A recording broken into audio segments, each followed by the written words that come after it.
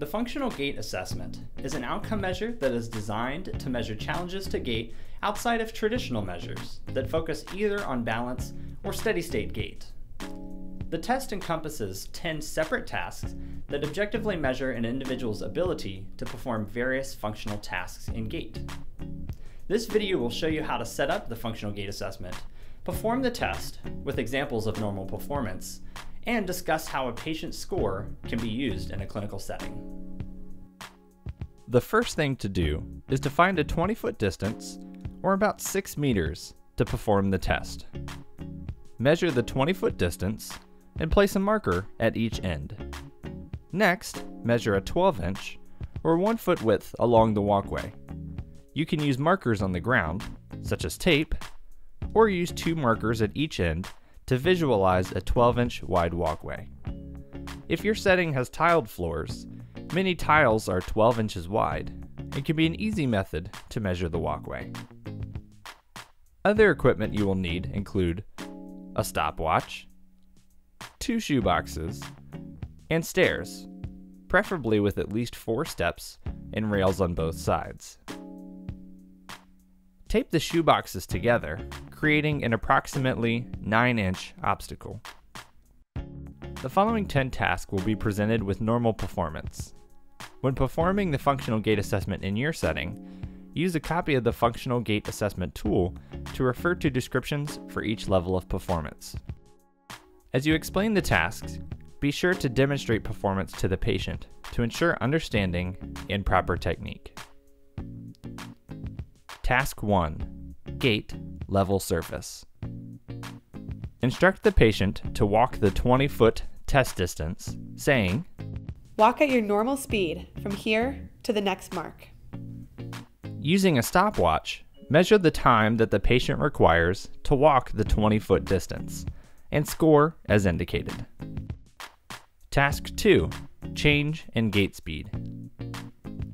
Instruct the patient, saying, Begin walking at your normal pace. When I tell you to walk as fast as you can. When I tell you to walk as slowly as you can.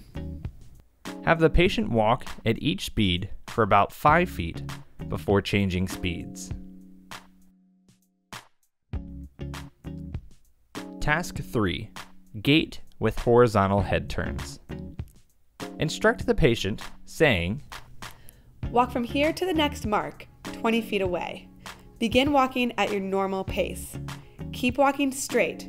After 3 steps, turn your head to the right and keep walking straight while looking to the right. After 3 more steps, turn your head to the left and keep walking straight while looking to the left. Continue alternating looking right and left every 3 steps until you have completed 2 repetitions in each direction. Alternatively, you can cue the patient to turn their head while you count their steps. Look right, look left, look right, look left. Task 4. Gait with vertical head turns. Instruct the patient, saying, Walk from here to the next mark, 20 feet away. Begin walking at your normal pace. Keep walking straight. After 3 steps, tip your head up and keep walking straight while looking up. After 3 more steps, tip your head down and keep walking straight while looking down. Continue alternating looking up and looking down until you have completed 2 repetitions in each direction.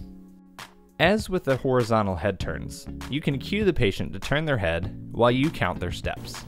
Look down, look up, look down. Task 5. Gait and pivot turn. Instruct the patient, saying, Begin with walking at your normal pace. When I tell you to turn and stop, turn as quickly as you can and face the opposite direction and stop. Using a stopwatch, start timing as soon as the patient begins to turn, and stop once they have completed the turn. Turn and stop. Task 6. Step over obstacle. Prepare the walkway by placing your 9-inch shoebox obstacle near the middle of the walkway. Instruct the patient, saying, Begin walking at your normal speed. When you come to the shoebox, step over it, not around it, and keep walking. If the patient is unable to step over the obstacle, perform the task a second time using one shoebox as an obstacle and score as indicated. Once complete, remove the obstacle from the walkway. Task 7. Gait with narrow base of support. Instruct the patient, saying, Walk on the floor with arms folded across the chest and feet aligned heel to toe. The number of steps taken in a straight line are counted for a maximum of 10 steps.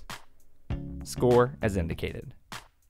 Note that this test can be performed in parallel bars if needed, but is best when performed in your walkway. Task 8. Gait with eyes closed. Instruct the patient, saying, Walk at your normal speed from here to the next mark with your eyes closed. Using a stopwatch, measure the time that the patient requires to walk the 20-foot distance, and score as indicated. It is important that you guide the patient to avoid obstacles, to stop at the appropriate time, and to guard in case of a loss of balance. Task 9. Ambulating backwards. Instruct the patient, saying, Walk backwards until I tell you to stop. Have the patient walk the distance of the walkway and score as indicated. Task 10. Steps. Instruct the patient, saying, Walk up these stairs as you would at home, using the rail if necessary. At the top, turn around and walk down. Score as indicated. Once you have completed all 10 tasks, add up the scores for each task. Perfect performance of the Functional Gait Assessment would yield a score of 30. The sum that you receive is expressed as the score out of 30. For example, 19 out of 30. When used with current clinical statistics, such as those found on missiongait.org, you can use the Functional Gait Assessment score for effective patient education, outcome measurement, and determination of fall risk. Thank you for watching this video, and we hope you can bring this great tool into your clinic. If you want to learn more about this test, including current statistics, Mission Gait has a free Functional Gait Assessment Toolkit available on missiongait.org. It includes a ready-to-go in-service, clinical statistics, and more. If you want to see more of Mission Gait on YouTube, click the link in the corner to subscribe, or visit our YouTube channel for more content.